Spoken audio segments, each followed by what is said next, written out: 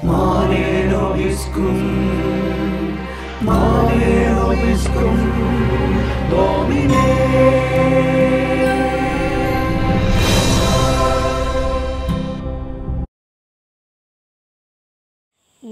കുഞ്ഞുമക്കളെ, എല്ലാവർക്കും സുഖമാണോ? അപ്പോൾ ടീച്ചറിന് ഒരു സ്തുതി പറഞ്ഞേ. ഈശോ മിശിഹായ്ക്ക് സ്തുതിയായിരിക്കട്ടെ, ഇപ്പോഴും എപ്പോഴും സ്തുതിയായിരിക്കട്ടെ. എല്ലാവരും നല്ല സന്തോഷത്തിലാണല്ലോ. ടീച്ചർ വന്നയാരും കണ്ടില്ലേ? ആരാ അവിടെ സംസാരിക്കുന്നത്? ഇങ്ങോട്ട് ശ്രദ്ധിച്ചേ. നമുക്ക് പുതിയ പുസ്തകം കിട്ടി, പുതിയ ബുക്ക് കിട്ടി. എല്ലാവരും പഠിക്കാൻ വേണ്ടി തയ്യാറായിട്ടിരിക്കുകയല്ലേ? നമ്മുടെ പുസ്തകത്തിൻ്റെ പേരൊക്കെ പഠിച്ചോ? 5ാം ക്ലാസ്സിലെ പുസ്തകത്തിൻ്റെ എന്തുവാണ്? ദൈവ കൽപ്പനകൾ. ആദ്യമായിട്ടാണ് കേൾക്കുന്നതില്ലേ എന്താ കൽപ്പനകൾ എന്നൊക്കെ. അതൊക്കെ അറിയാൻ വേണ്ടിയിട്ട് നമ്മുടെ പാഠം നമുക്കൊന്ന് മറിച്ച് നോക്കാമല്ലേ? അതിനു മുമ്പേ എല്ലാവരും കൈകളൊക്കെ ഒന്ന് കൂപ്പി കണ്ണുകളൊക്കെ അടച്ച് നമുക്ക് ഈശോയ്ക്ക് വേണ്ടിയിട്ടൊന്ന് പ്രാർത്ഥിക്കണ്ടേ? എല്ലാവരും ഒന്ന് കണ്ണുകളടച്ചേ. ടീച്ചർ പറയുന്ന കാര്യങ്ങൾ നിങ്ങൾ എന്ത് വേണം മനസ്സിൽ കേട്ട് അതുപോലെ പറയണം കേട്ടോ. സ്നേഹസ്വരൂപനായ ഈശോയെ, ഞങ്ങൾ ഇന്ന് പഠിക്കുന്ന എല്ലാ കാര്യങ്ങളും ഞങ്ങളുടെ കുഞ്ഞു മനസ്സിൽ ഓർത്തു വയ്ക്കാൻ സഹായിക്കണേ. ഞങ്ങളൊരു തെറ്റുകൂടാതെ എല്ലാം കേട്ട് നല്ല അനുസരണയുള്ള മക്കളായിട്ട് വളരുവാൻ ഞങ്ങളെ സഹായിക്കണമേ. ആമേൻ. കണ്ണ് തുറന്നോ എല്ലാവരും? ഇനി നമുക്ക് നമ്മുടെ പാഠം ഒന്ന് നോക്കാമല്ലേ? പുസ്തകം ആരും ഇപ്പോഴേ തുറക്കണ്ട കേട്ടോ. ടീച്ചർ പറഞ്ഞതിന് ശേഷം തുറന്ന് നോക്കിയാൽ മതി. നമ്മുടെ ആദ്യത്തെ പാഠത്തിൻ്റെ പേരാണ് പ്രമാണങ്ങൾ ജീവനിലേക്കുള്ള വഴി. എന്തുവാ? ഒന്നുകൂടെ പറഞ്ഞേ, എല്ലാവരും പറഞ്ഞേ. പ്രമാണങ്ങൾ ജീവനിലേക്കുള്ള വഴി. ടീച്ചറേ, എന്തുവാ ഈ പ്രമാണങ്ങളും എന്തുവാ ജീവനിലേക്കുള്ള വഴിയെന്നൊക്കെ കുഞ്ഞു മക്കളായി നിങ്ങൾക്കൊരു സംശയം തോന്നുമല്ലേ? പേടിക്കണ്ട കേട്ടോ. ടീച്ചർ ഓരോന്നോരോന്നായി നിങ്ങളുടെ അടുത്ത് പറഞ്ഞു തരാം. ആദ്യം നമ്മുടെ പുസ്തകം ഒന്ന് മറിച്ച് നോക്കിക്കേ. അതിനകത്ത് എന്ത് പടമാണ് കാണുന്നത്? ഒരു നന്മപ്രവൃത്തി കാണുന്നുണ്ടില്ലേ?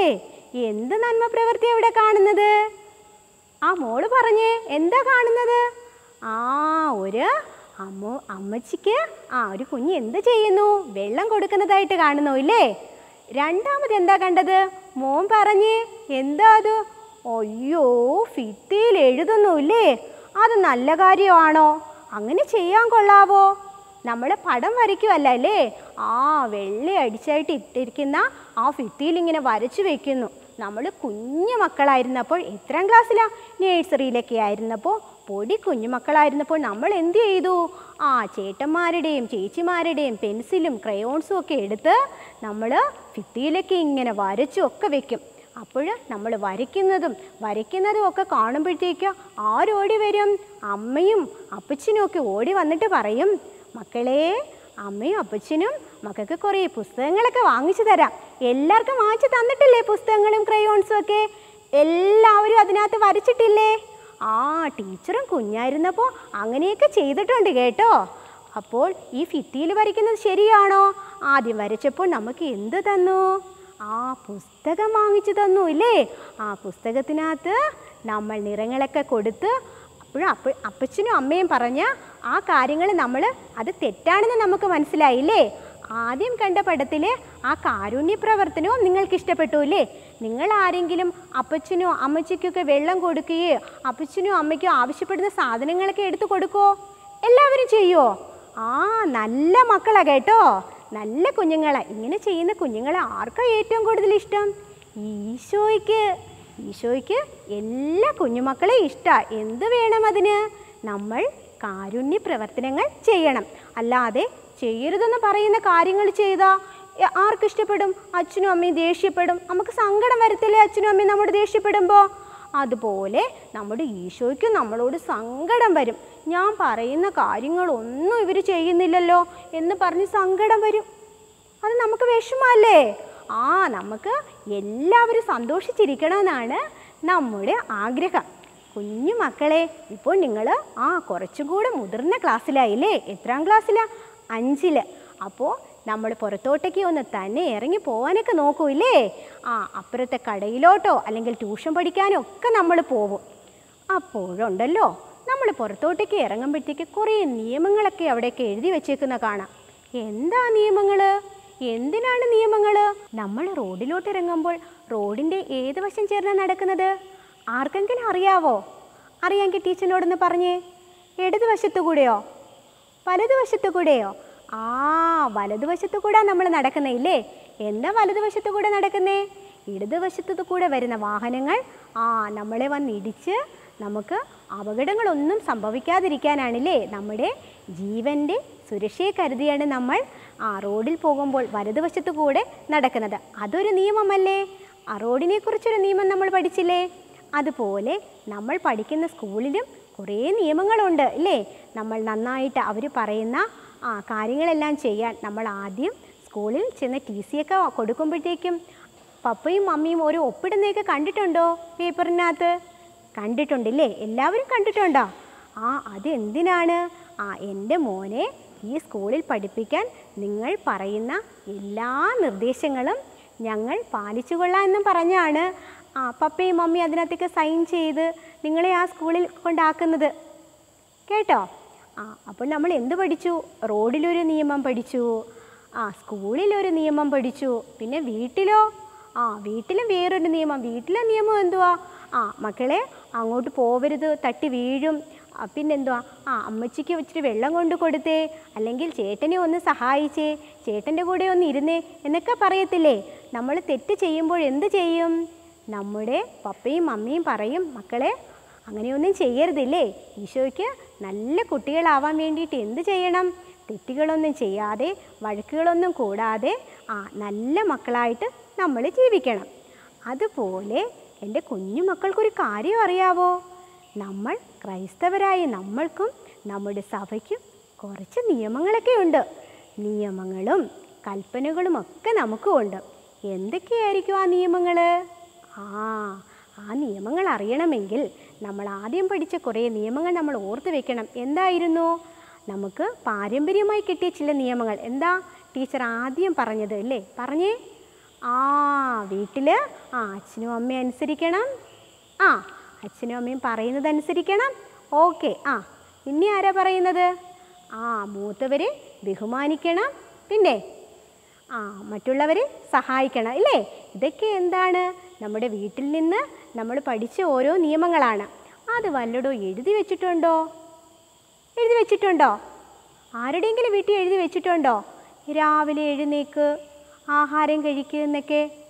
ഇല്ല അല്ലേ? അത് എഴുതി വെച്ചിട്ടില്ല. പക്ഷേ നമ്മൾ പുറത്തോട്ടിറങ്ങുമ്പോൾ മതിലിൻ്റെ പുറത്തൊക്കെ എഴുതത്തില്ലേ, ഇവിടെ പരസ്യം പാടില്ല എന്നൊക്കെ? നിങ്ങൾ വായിക്കാനൊക്കെ പഠിച്ചില്ലേ?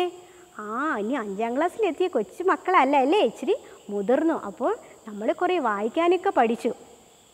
അങ്ങനെ ആ നിയമങ്ങൾ, അതിനെ ഈ എഴുതി വച്ചിരിക്കുന്ന നിയമങ്ങളെ ലിഖിത നിയമങ്ങളെന്നും എഴുതി വയ്ക്കാത്ത നിയമങ്ങളെ അലിഖിതങ്ങളെന്നും പറയുന്നു. എന്താണ്? എഴുതി വെച്ച നിയമങ്ങൾ. ലിഖിതം അത് എഴുതി വെച്ച നിയമങ്ങളാണ്. ഓരോരുത്തർ പുറത്തോട്ട് ചെല്ലുമ്പോൾ ടീച്ചർ പറഞ്ഞില്ലേ, റോഡിലൊരു നിയമം, നമ്മുടെ സ്കൂളിലൊരു നിയമം ഇല്ലേ? റോഡിൽ കണക്കാണോ സ്കൂളിൽ ചെയ്യേണ്ടത്? അതുപോലെ വീട്ടിൽ എഴുതി വെച്ചിട്ടുണ്ടോ ഇങ്ങനെയൊക്കെ ചെയ്യണമെന്ന്? ഇല്ല.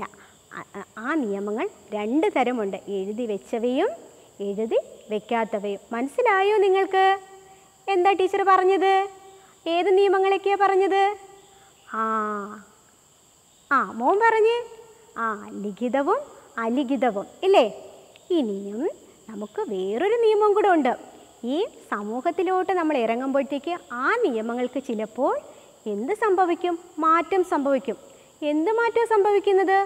നമ്മൾ റോഡിൽ കൂടെ ബൈക്ക് പോകുന്ന കണ്ടിട്ടുണ്ടോ? എല്ലാവരും ബൈക്കിൽ കയറിയിട്ടുണ്ടോ? കയറിയിട്ടുണ്ടില്ലേ? എല്ലാവർക്കും ബൈക്ക് ഇഷ്ടമാണോ? എല്ലാവർക്കും ഇഷ്ടമാണ്. മക്കളെ, ബൈക്കിൽ പോകുമ്പോൾ എന്താ ചെയ്യേണ്ടത്? ഹെൽമറ്റ് വെക്കണം ഇല്ലേ? എല്ലാ അച്ഛനും അമ്മയൊക്കെ പോകുമ്പോൾ ഹെൽമറ്റ് വെക്കും. എന്തിനാ ഹെൽമറ്റ് വെക്കുന്നത്? നമ്മൾ മറ്റു വാഹനങ്ങൾ വന്നിടിച്ച് നമുക്ക് ആപത്ത് വരാതിരിക്കാനില്ലേ? ആദ്യമൊക്കെ ഒരാൾ ഹെൽമറ്റ് വെച്ചാൽ മതിയായിരുന്നു ഇല്ലേ? ഇപ്പോഴെന്താ? പുറകിലിരിക്കുന്ന ആളും ഹെൽമറ്റ് വെക്കണം. അപ്പോൾ ആദ്യത്തെ നിയമം മാറിയില്ലേ? ഒരാൾ മാത്രം വെച്ചാൽ മതിയെന്നുള്ള നിയമം മാറി. ഇപ്പോൾ രണ്ടാമത് എന്താ? പുതിയൊരു നിയമം വന്നു ഇല്ലേ?